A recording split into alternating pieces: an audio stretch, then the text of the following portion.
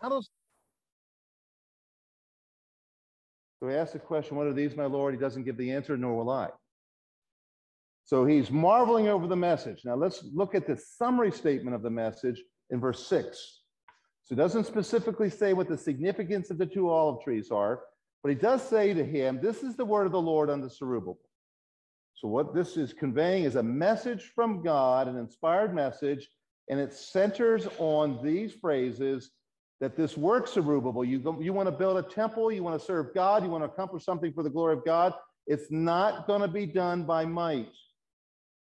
It will not be done by military power. It will not be done for the Army, the Marines, whatever the new branch is called, whatever branch. It will not be accomplished through might, through military strength. And then he says it will not be done by power.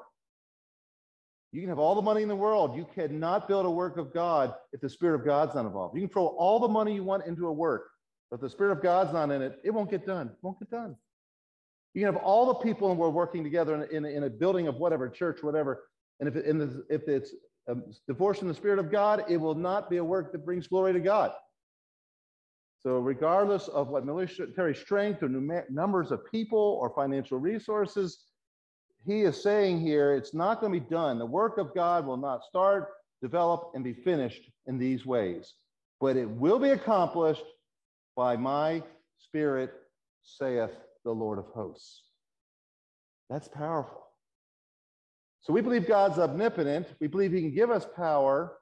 So now we're asking God, the Holy Spirit, we're asking the triune God, and especially the Spirit of God, would you fill me?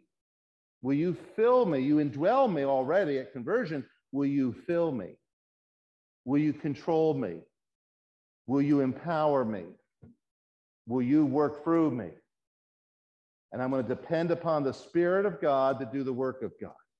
I'm not going to depend upon my resources, power, might. I'm not going to depend upon my personality. I'm not going to depend upon my education. I'm not going to depend upon my whatever. I'm going to need to depend on the Spirit of God. So as we go to serve God, we say, God, empower me. May the Spirit of God fill me. May this work be done by you, God. Work through me to do your will and your good pleasure. So very, very powerful central message here being given in verse 6.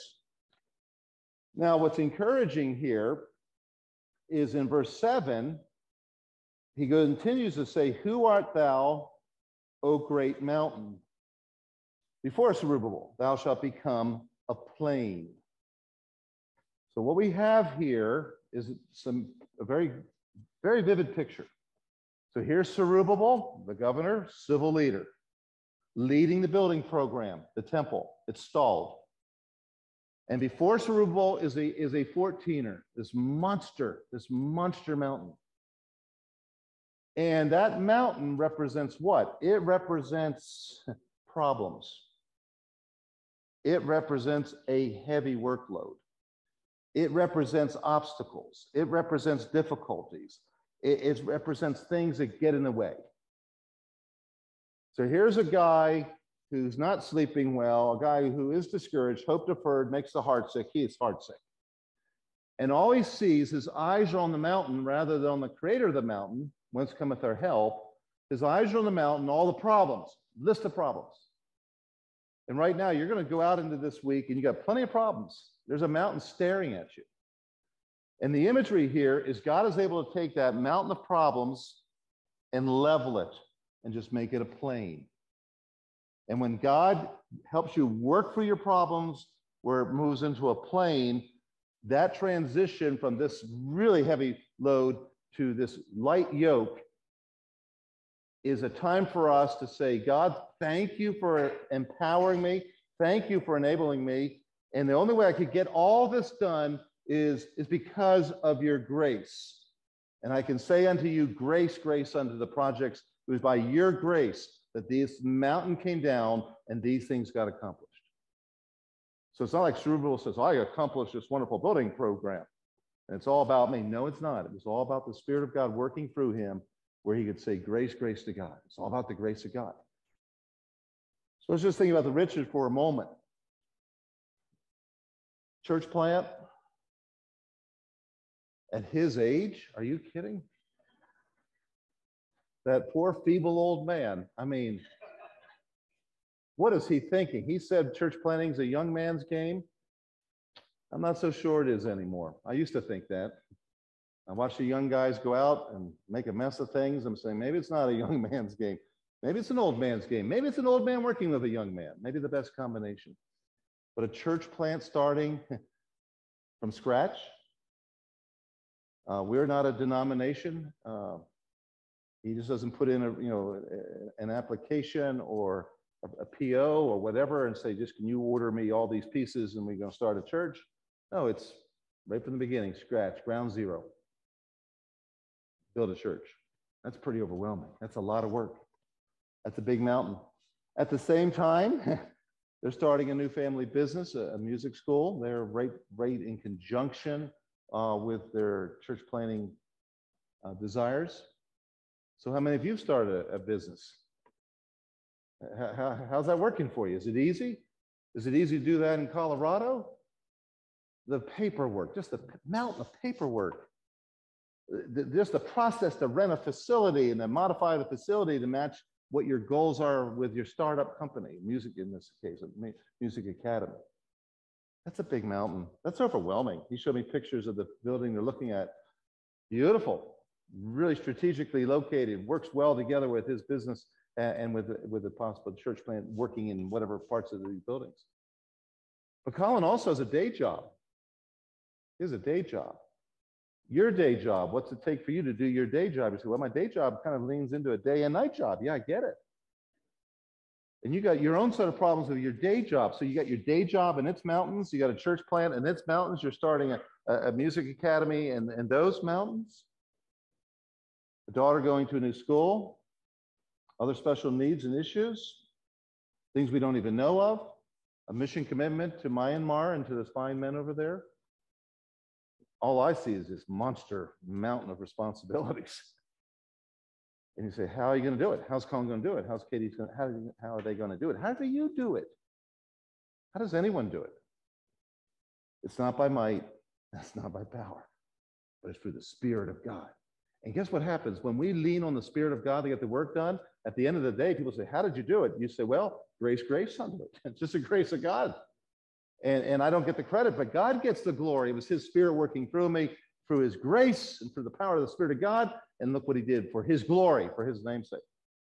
Very, very, very powerful. So Zerubbabel, you see this great mountain, and it's going to become a plain, and he shall bring forth the headstone, the capstone thereof, with shouting. So here's the point. Zerubbabel had a clear call to start this building project. Clear as, just clear call from God. His question was, am I going to finish the thing? Am I going to finish the thing? And now in this text, he has the promise that he will finish the building and he will put the capstone on it. So this is incredible. Called to start it, but also now promised by God that he'll finish it. Oh, that must have been extremely encouraging. I think the only way we're sustained in ministry and serving God is through the Spirit of God and through the promises of God. If we're going to go forward and do a work for God, you've got to be in the Word of God and you cling to the promises, because behind the promise is the power of God. So now he can say, Lord, I don't know how it's going to get done other than by your grace, but you've called me to build it, and by your grace, for your Spirit, we're going to see the project finished. Man, that must have been so encouraging, especially facing the fact that he's looking at 4 mountain peaks on that one monster mountain. There are 4 peaks on that thing that he has to overcome to bring it down to a plain. What are those mounts? You have here Mount St. Heathen. Look at that big mountain that's got to come down. You have a government now that once approved the building of the temple. Now they've reneged. Now you have the government saying, we are the powers there be, and you can't build it. Well, so much for that idea. God's going to build it regardless of the civil authorities' desire to control this group of people. But Mount St. Heathen can be a real challenge in this day and age. Starting a church, the government hindrances, the opposition within the state, even persecution.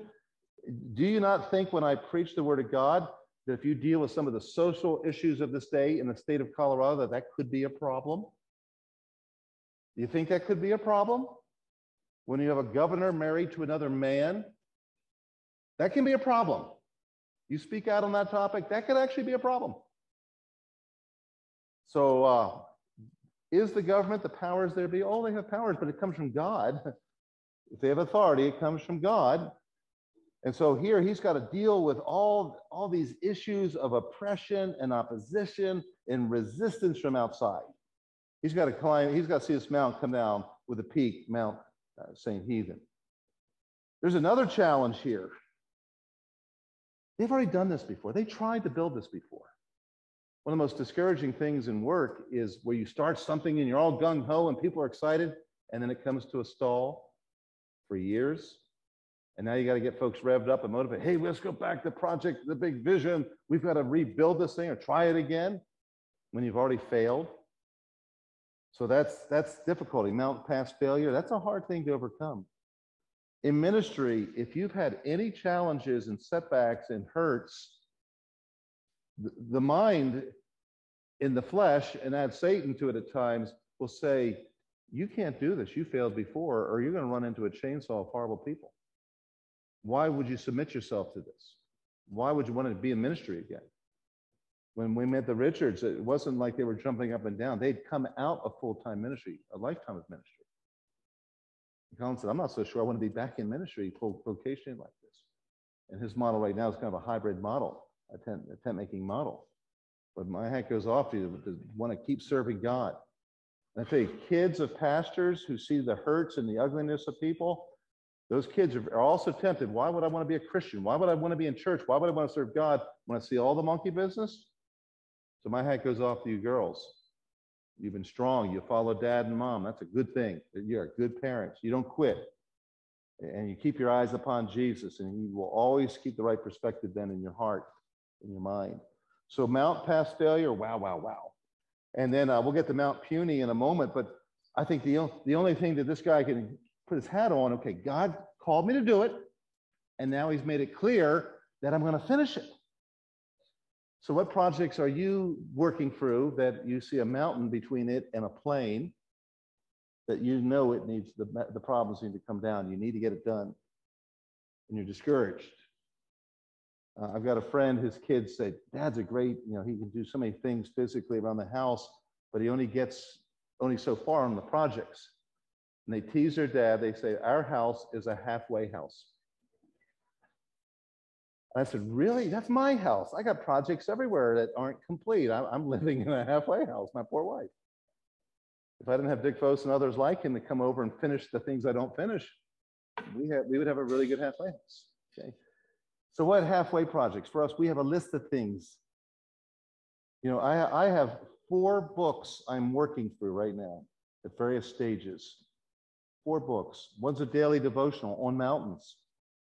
I have a morning and evening articles I'm submitting. The first one is Mountains Through the Bible. Mountains Through the Bible. I think it's going to be an interesting study. Every day, for 365 days of mountain stories. And then in the evening, this day in mountain history. So I've got all the research done, 365 stories on what happened on each day of the year. But to put this all together, what was I thinking? What was I thinking? My wife's writing a book right now. She's at the halfway point in her book. I mean, she's right smack in the middle. And I'm saying, honey, well, hopefully our life will get back to whatever normal is. And you need to keep writing. You need to finish. Here's this mountain. There's a lot of obstacles keeping you from writing, but you need to finish. How about college? Some of you are freshmen. You're saying, I'll never finish. Senior year looks so far away. Grad school, forget it. That looks so far away. What a mountain in view. Some of you who completed it, you say, thank the Lord, grace, grace unto it. I graduated by the grace of God. He provided for me. You finished it. Right now at Camp Grace, speaking of grace, grace unto it, we have a project right now. I don't want to go up this week. I'll stare at it. I'll drive the ladies. I delight to do that. Be with Marlon, and we're going to go out by the maintenance building. There's a big hole in the ground right in the maintenance building. That's a $48,000 hole. $48,000 hole. It's a well. It's a well. We thought it'd be $25,000. We had to go deeper to hit water, have the water we needed to put out the pressure we needed. We paid for it. We had the money. But there's not much money left in the treasury. We could do much more. The summer camps, we just had enough to work through it. And right next to that well, there's a huge line in the ground. It's where the infrastructure is. So we have nearly $1 million of infrastructure. We have work and materials you'll never see. It's all underground. Can you imagine that? All the plumbing and all the power and all the lines and all the development, it's all underground. You don't see it, we won't appreciate it, but you had to do it. You can't go forward. And there's a big power line right there and the water line going up to the drainage field for the septic system. And then right next to it is a huge pile, maybe the size of maybe the first 6 pews here, and it's the wood. It's the wood. It's the wood package that's been shipped to the camp. And in that package are poles. It's a pole building, a modified house using a pole building kind of structure. Some of you guys know what that means. You've done it with barns or garages. So we're doing something very creative, as inexpensively as we can, to put up the first house since the fire. And so there's the ditch, there's another ditch, and there's a pile of wood. Everything you need to build the structure of that house. It's all in that pile. It's all right there. So who's going to do it? Are you going to do it? And when you put it up, you need to put electric in it. You need to you rough in the plumbing, and then you've got to put sheetrock up, and you've got to paint, and you've got to do all that. And you start, adding those line items, cha-ching, cha-ching, cha-ching. So how much is that? That's $83,000 more dollars. And we're staring at a mountain, staring at a pile of wood, and saying, Lord, how is that house going to be built? And all I can say is, Lord, by your grace, it will be built. By your power, for your spirit, it will be built. And you may be staring at your mountains, and we all have them. If they're going to come down to a plane and be accomplished, those projects, it will only be by the grace of God and through the Spirit of God. It's a beautiful picture here. So he says here in verse 10, you have the third mount here, Mount Puny. So we have Mount St. Heathen, part of that mountain that we're looking at, and Mount Past Failure, and Mount Puny. Look at the phrase, for who hath despised the day of small things? Who hath despised the day? Who's looked down upon a church plant? Why are you doing this? You have a family of 5 that's starting it? Really? You realize there's 715,522 people in Denver? 5 people? Haha. Really? That's pretty puny. Metro Denver today, 2.97 million people. 5 people, 10 people, 12 people, puny. Our state, 5,773,714, counting our new neighbors. It's a lot of people. 5 people, 20 people, drop in the bucket. And unnoticeable. Why would you do these things? Why are you leaving a good thing here? Why are you doing this or that? And people look down at the day of small beginnings. They criticize it. They make fun of it. They can make comparisons. What had hurt this building project initially was the older generation put a wet blanket. They rained on the parade. The people who had survived the captivity, who could remember the first temple, Solomon's temple, were saying, as they saw the new foundation built, they're saying, this is nothing compared to the old temple. This is nothing. It can be discouraging to the next generation when they hear old people talk about the good old days and, God did things in the past and he's not doing them today. And we have these revivals and God can't do that today. And young people say, wow, maybe God can't do that. Maybe God isn't as powerful as we think theologically and systematically. Don't despise the day of small beginnings. I love the story of a teenager by the name of Charlie. He was invited to preach the New Park Street Chapel in the morning. The kid went in, his suit dirty, soiled, not pressed, wrinkled, a handkerchief with polka dots hanging out of it, kind of like the ones Colin wears.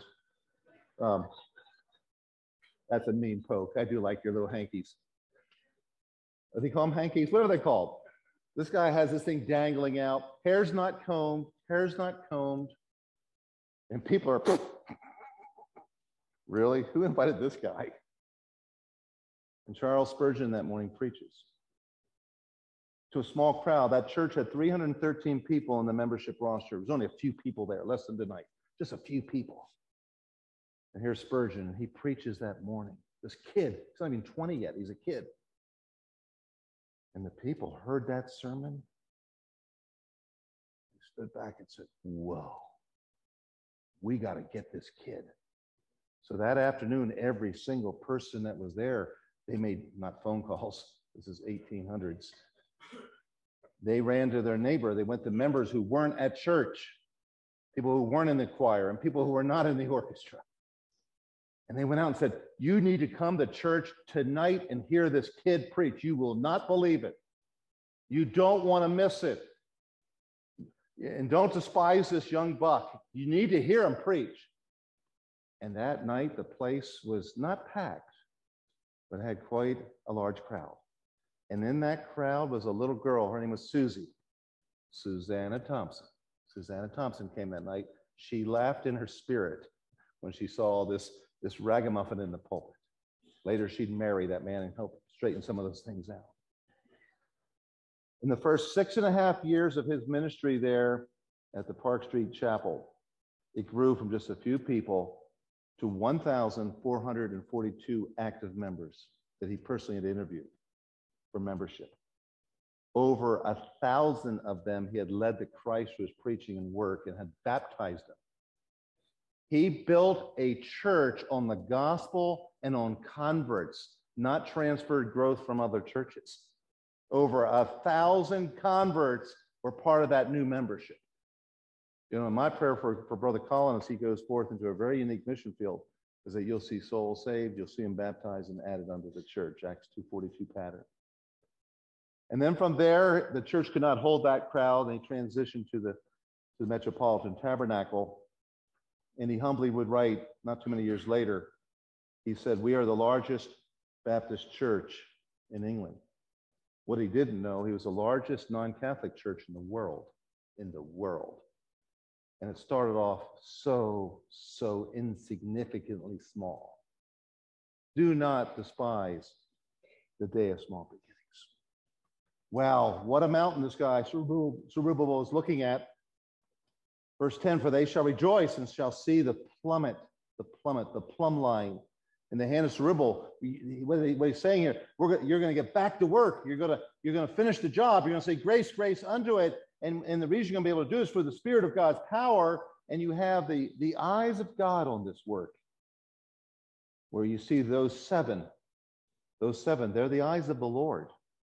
The idea of his complete and perfect vision of all these things. God watches our work and sees our work wherever we go and is more interested in our work than we are. What a promise. What a statement made there. So this brings us to our conclusion. Verse 11, then answered I. Okay, you didn't answer my question. Thank you for all the encouragement. But what are these two olive trees upon the right side of the candlestick and upon the left side thereof? What's the significant, what's the symbolic value of the two olive trees? Because the whole vision rests upon those two sources.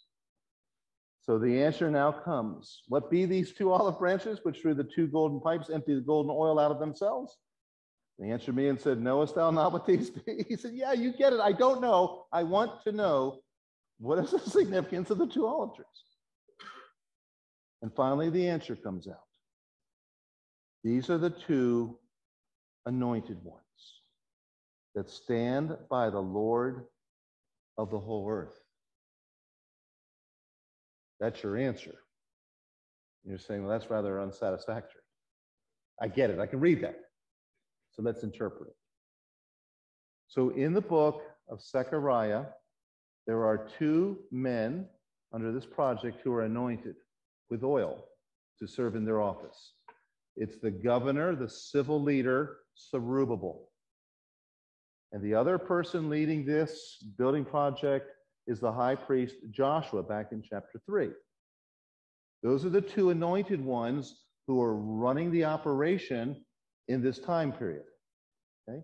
Are they the two olive trees? Hardly. You want your work to be sourced by a sinner, a fallen man, even though he's a high priest or a governor. You want a better source than that.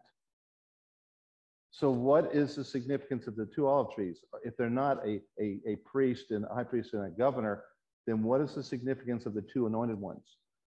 When you study through the book of Zechariah, in chapter 6, there's an incredible statement made about the Messiah, Mashiach, Jesus. Verse 13, even he shall build the temple of the Lord, and he shall bear the glory, and shall sit and rule upon his throne. And he shall be a priest upon his throne, and the counsel of peace shall be between them both. There are two anointed ones, two anointed offices, high priest and king. And those two human figures that were working and doing the building project pictured typology pointed to one person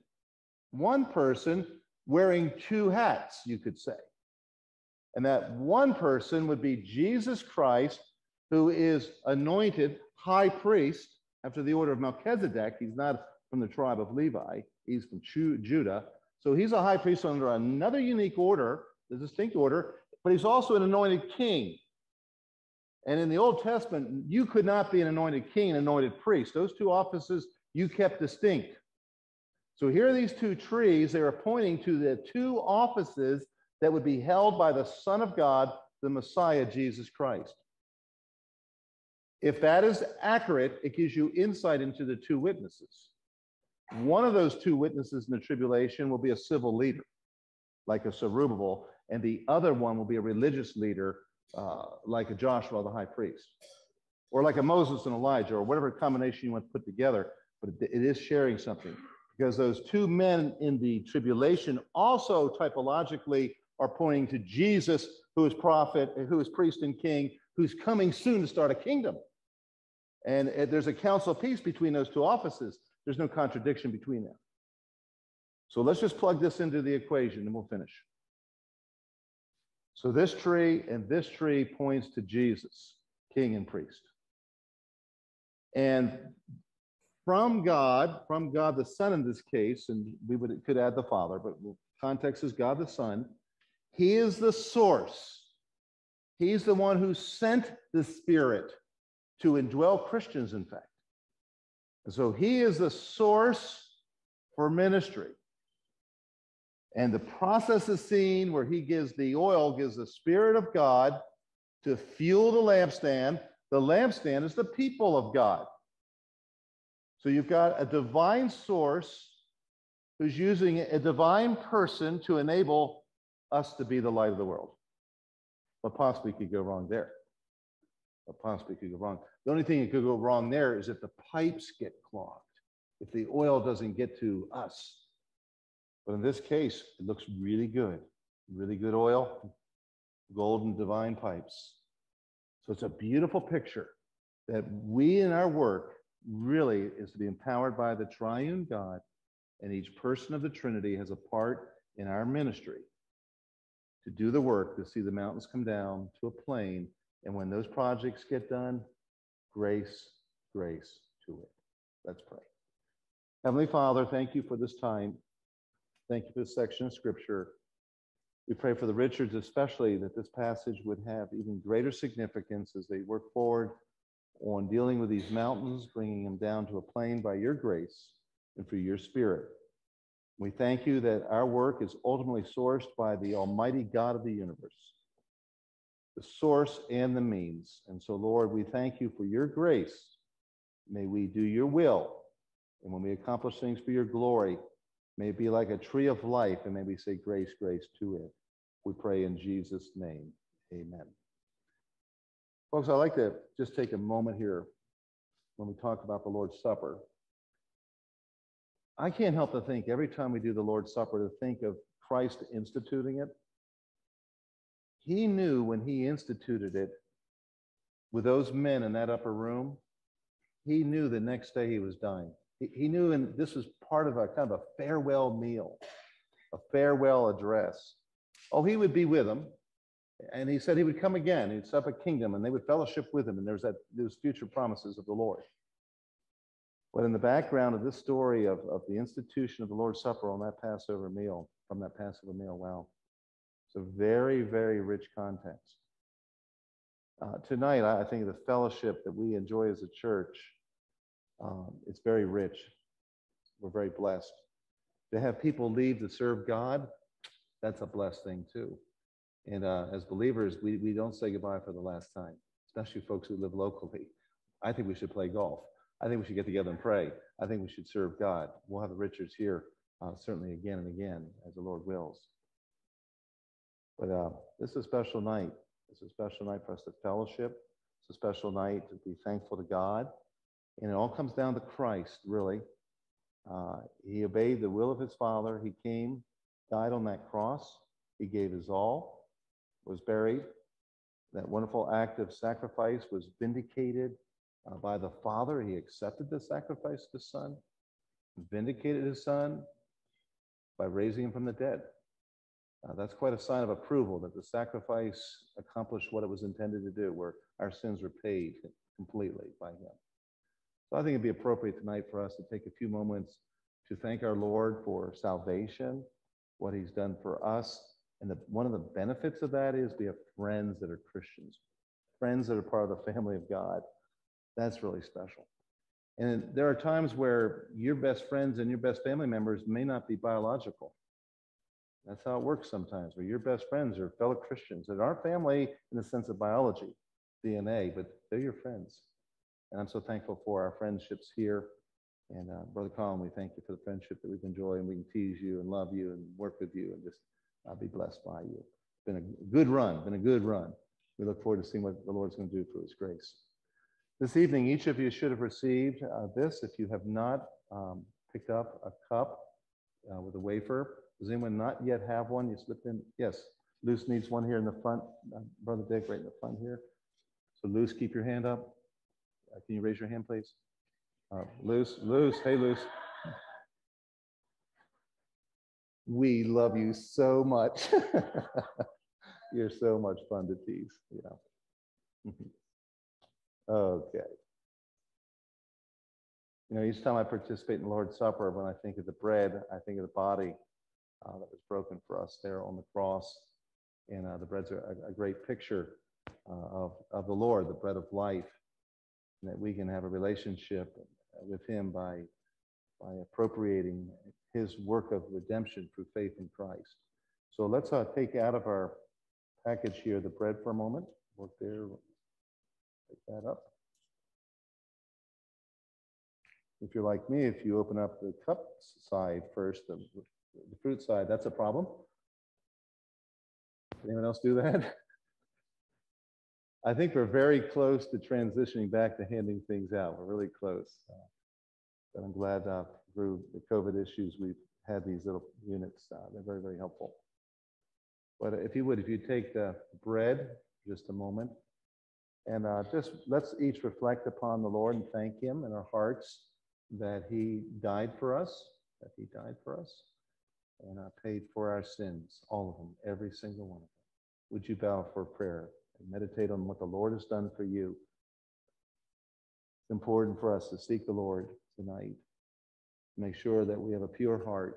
Make sure that we have confessed our sins, and we've asked him to search our hearts to see if there be anything that's amiss in a relationship with the Lord.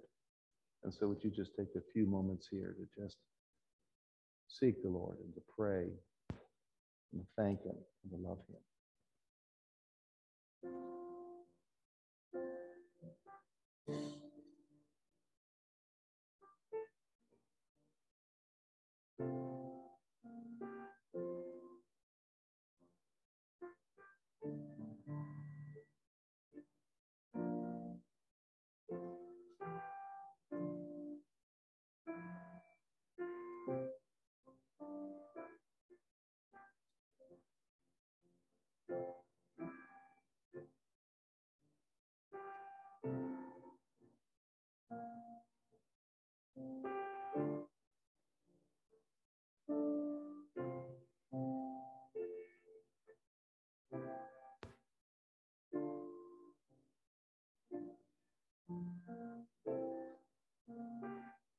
Heavenly Father, thank you for our service tonight, that we can look into your word and see Christ, the anointed high priest and King of Kings. We're so thankful that there's no conflict between those offices held by him. He's the only worthy one in all of history to be able to wear both the priestly turban and the kingly crown. We thank you for his death on the cross. We thank you for this institution, this ordinance of the Lord's Supper, to help us remember and keep our focus upon your Son and what he did for us. Lord, thank you so much for forgiveness. Thank you for your grace. Grace, grace unto it when we talk about our salvation, for by grace are you saved, through faith. Thank you, Lord Jesus. Amen. Let us take and eat in remembrance of him.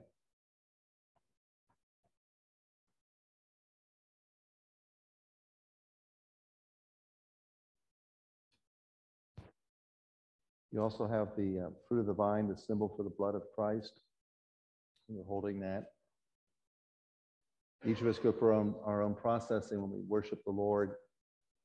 I try especially to envision Jesus sitting upon his throne right now. So he is in heaven at the summit, at the highest point, high and lifted up above the cherubim. He's being worshipped by the angelic host. He's being worshipped by the redeemed of all the ages that are currently with him. And then we participate in worshiping him from earth. And so I view him on the cross, viewing our service, looking at us, those seven eyes with his omnipotence and his omniscience. And that he beholds us and it pleases him when we worship him on his terms, on his conditions. On a personal note, when I take the fruit of the vine, I'm thinking of this. Just a week ago was Mary Vose's birthday. She celebrated it again in heaven. Excuse me. So if Mary, I'm not choked up, I'm dying. Glass of water maybe might help. Thank you, Stephen.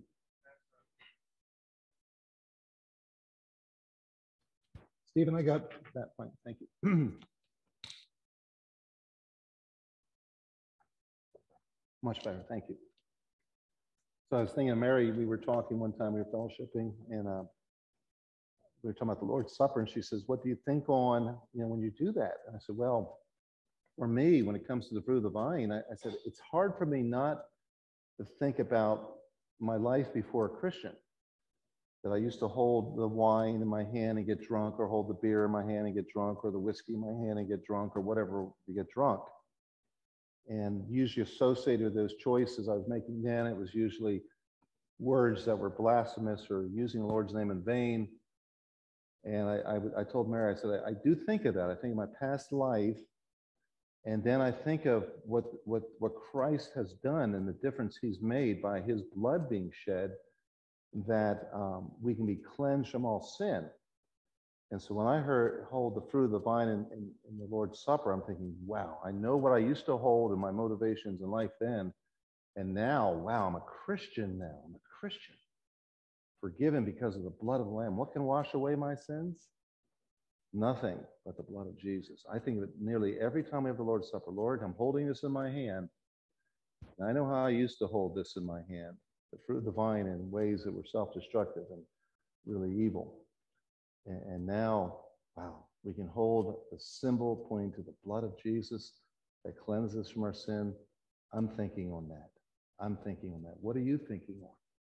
Let's just take a few moments to think on our wonderful Savior who's forgiven us of all of our sins because of his grace, grace unto it, because of the blood of the Lamb that has washed those sins away and made us whiter than snow. Let's bow for prayer in a moment, but let's just meditate and thank the Lord for his forgiving power.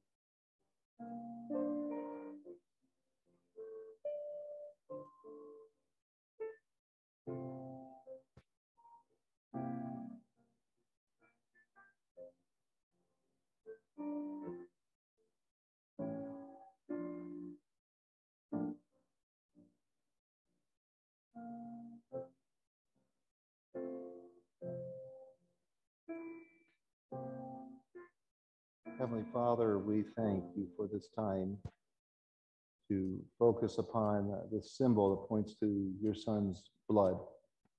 To know that life is found in the blood. We thank you that he gave his life blood for our redemption. Lord Jesus, we know that your word teaches us that you're sitting upon that beautiful throne, high and lifted up, surrounded by a halo, a rainbow, pointing to the truth that your mercy endures forever. Because of that mercy, we're not consumed. Because of your grace, we've been given the gift of eternal life. And we're so thankful that we can enter into your presence even tonight and worship you. And Lord, there will be a day when we join the heavenly throng and that we will be there in heaven with you. We will see you. And in the future, in our glorified state, we will see you face to face. And we will acknowledge you and worship you as the Lamb of God.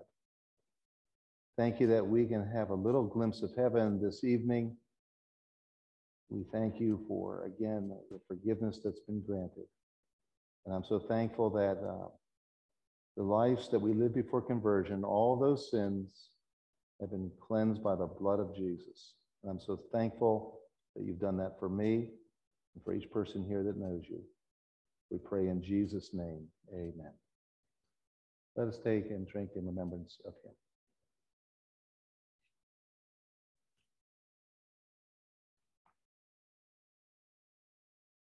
Colin, I'm thinking, would you just take a moment to think, after the Lord instituted Lord's Supper, they did sing an Old Testament psalm, one of the Hallel Psalms, as a group. And those men had no idea what was coming down the pike, despite all the efforts of Jesus saying, I must be delivered into the hands of sinful men and be crucified, but I'll be raised the third day. Raised the third day. And it just went over those guys' heads, one after another. And yet he institutes that. They sing together. And he says, let's go. We're going to go up and make a little walk. And we're going to go up into the Mount of Olives, where they have the olive trees, And we're going to spend a little time together there as well. I pray. Now, what a night that must have been for those men to think back on. But we have a lot to think on. Would you like to lead us in a song? What would be your choice to see? What number or what song? Number 380. Okay, that'd be fun. Let's stand together, 380. The Lord said we will be together again in the future. I'll drink new wine with you in the kingdom. I look forward to fellowshipping with you in the future, Lord Jesus. Okay, Brother Colin, would you come and close this in prayer? After he prays, we're going to work our way down to the gym. With some gifts we'd like to give to the family. There's a reception and some foods there that I want you to join us in and have a time with Richard. So would you lead that, and can you pray for us? Okay, all right, let's do it. We'll sing the third stanza. Did you want to say anything after I picked on you all night? We good? I think I'm done.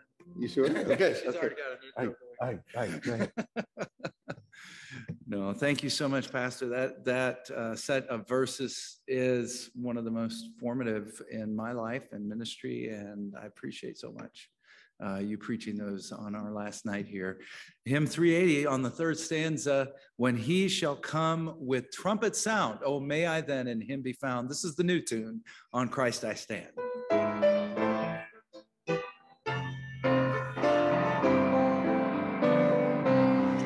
When he shall come with trumpet sound.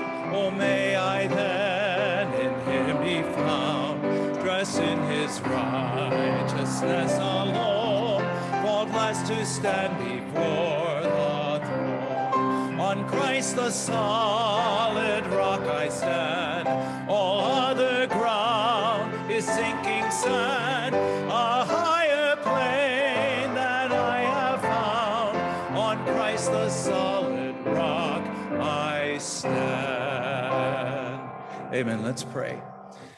Gracious Heavenly Father, we thank you for this wonderful encouragement from your prophet Zechariah into the ears of some discouraged servants. And Lord, I pray now for Tri-City Baptist Church, as you have walked us through so many different challenges over the past several years.